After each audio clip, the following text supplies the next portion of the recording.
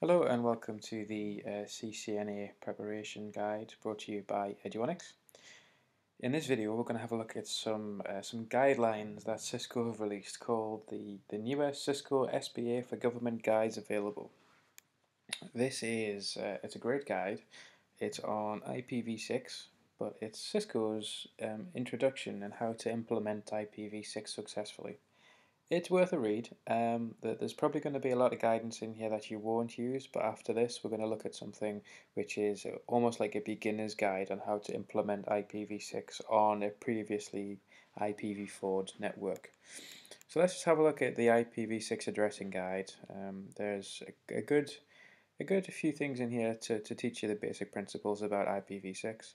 The guide addresses how to successfully integrate IPv6 into a network that already has an existing IPv4 address space, and how to handle multiple IP address ranges within the network, when you should use a provider-independent IP space, and how you should set up the IPv6 subnets. You should read the guide if you're an agency with 100 to 1,000 connected employees, an existing network, and the need for guidance on how to add a new service to the network, and concerns about IPv4 space and exhaustion, and the need for guidance on how to transition to IPv6 addressing. So, the main introduction. So when I say we here, I'm talking about Cisco. They've designed the Cisco SBA to be easy to configure, deploy, and manage. The architecture provides a solid network foundation. It makes deployment fast and easy. It accelerates the ability to easily deploy additional services, and it avoids the need for re-engineering of the core network. And by deploying the Cisco SBA, your agency can gain a standardized design, tested and supported by Cisco, optimized architecture for mid-sized agencies with up to 1,000 users and up to 20 remote sites.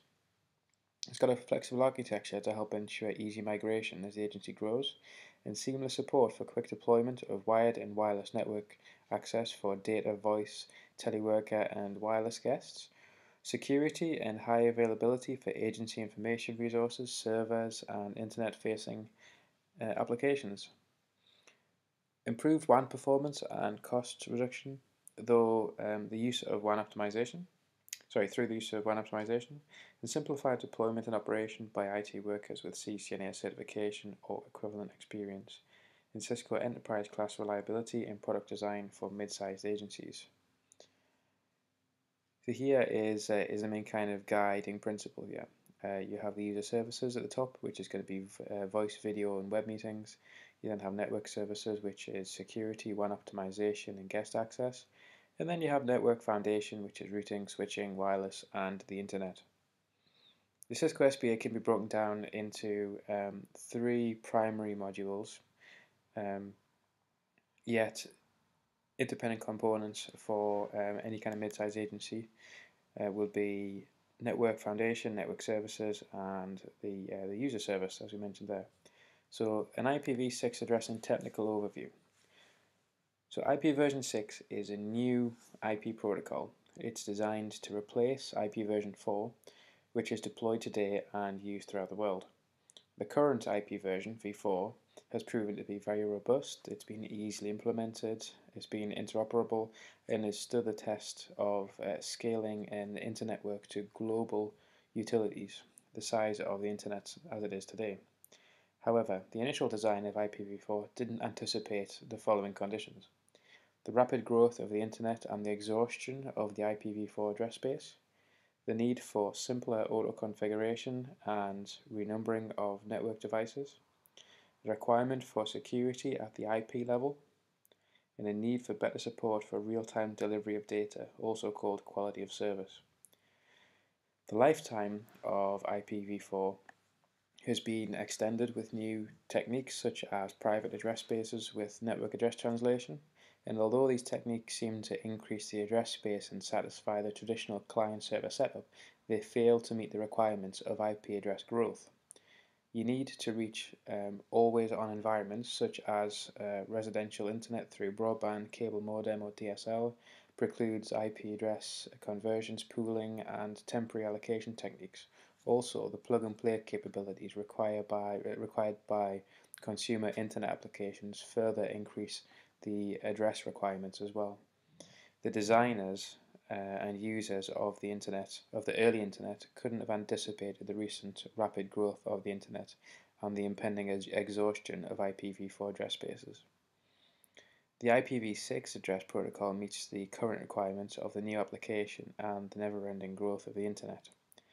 IPv4 address spaces makes more addresses available, but it must be approached with very careful planning.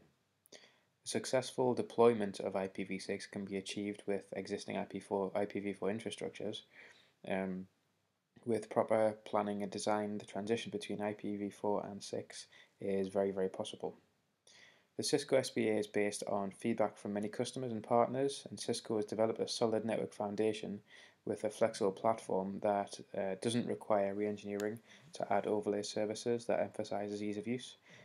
Adding advanced services during or after the core network deployment is simplified. Time and expense is not wasted re-engineering the network because the network is designed from the start to be flexible. So the IPv6 address format. IPv6 addresses use 16-byte hexadecimal number fields separated by colons to represent the 128-bit addressing format that makes the address representation less cumbersome and error-prone. So this is an example of a valid IPv6 address here. Additionally, to shorten the IPv6 addresses and make the address easier to represent, IPv6 does follow a few conventions.